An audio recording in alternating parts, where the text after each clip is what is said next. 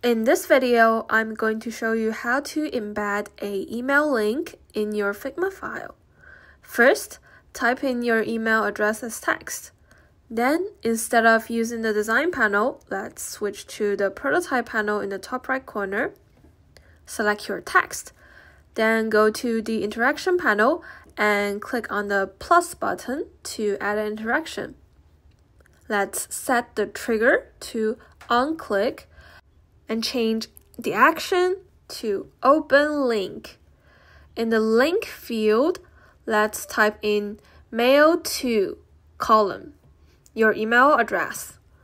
Make sure there are no spaces between mail to the column and your email address.